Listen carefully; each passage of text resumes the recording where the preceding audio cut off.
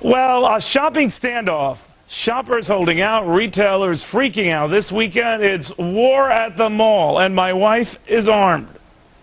Sales up 1.3% in November. That is nearly twice as much as expected. But where sales come in this month, pretty much anyone's guess. That's because shoppers are expecting massive markdowns and are waiting to finish off their Christmas list until they see them. In fact, we're hearing that people are holding out for discounts of 70% or more. Here to explain and the implications of all of this, retail watcher Faith Hope Consola. Faith, really? They're expecting that? That's kind of... I think they are. They got spoiled last year with those markdowns of 70 to 90%. But this is a real shopportunity. A lot of the discounters I like have... that, shopper. You like that? Okay. I don't buy... What? Then when they say that they're 70% off, I think they lie. Well, it's really 50 with a little added incentive, okay? Really? It looks good. Because yes. they make up the numbers, right? Well, yes, of course they make up the numbers, but they have to... But they do discount. No, right? they do discount.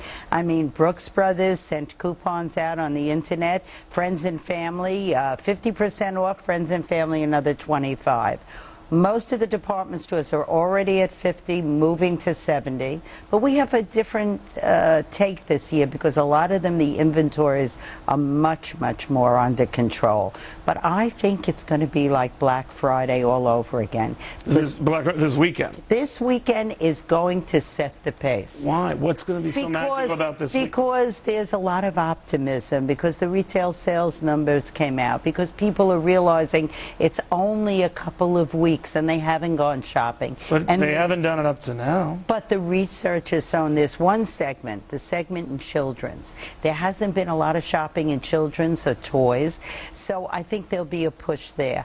There is always going to be the holdout to the 24th, and somebody says, you know what, I want it for 90% like last year. See, that's me. I look for like the Wisconsin cheese dude. That was last year. All right, so why do we account for just the internet and all the people who are shopping over the internet, and that maybe the reason why the malls are as sparse as they've been this season is that everyone's at home in their jammies just Oh, but they do a lot of the research on the internet, and that pushes them to the malls because they get it. Do you do that?